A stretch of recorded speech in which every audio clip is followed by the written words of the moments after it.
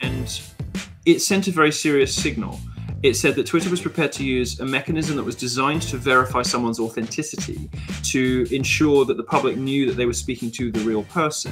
And for example, if a source is DMing me, to be sure that privilege was in place. There are legal implications too, when it's journalists, where journalists are concerned.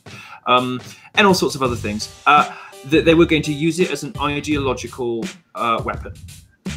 And we've seen this before, that the direction of censorship and of punishment always flows in one direction. It's only ever conservatives. Progressives can say kill all white men with impunity. You will never, Twitter has never and will never ban anyone from its network for saying kill all white men. You say kill all Muslims, you're banned tomorrow. You know, this is not even in question. Twitter is now an actively progressive engine of propaganda, and I say that with no hint of exaggeration. They have made a decision. They have decided what side they're on in the culture wars. This was a calculated decision of theirs. They thought, right, let's pick a conservative. We're going to go for him, and we're going to strip his verification away. They knew it was a political move, and let's just. I think it was them testing the water. Like, let's see what happens when we do this. And the reaction has been gigantic from all sides of the political spectrum, from journalists, from comedians, from ordinary people all over. They're like, you cannot do this.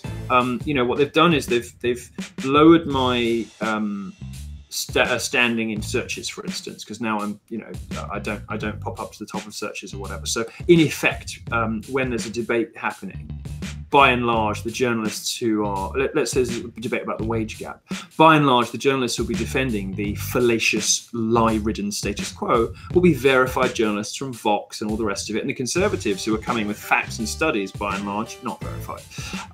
So this is one of the ways in which they, you know, that they can use to tilt the public debate. But here's the key thing. If Twitter has decided that it is going to be partisan, that it has picked a side in the culture wars, that it is going to go all in on identity politics, it's going to be pro-third wave feminism, pro-Black Lives Matter, pro all of this kind of stuff, it should be honest with its users.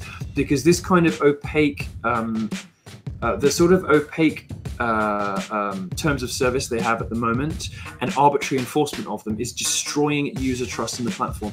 And this is at a time, let's remember, that Twitter stock is tanking, that the user base is leveling off, if not going down.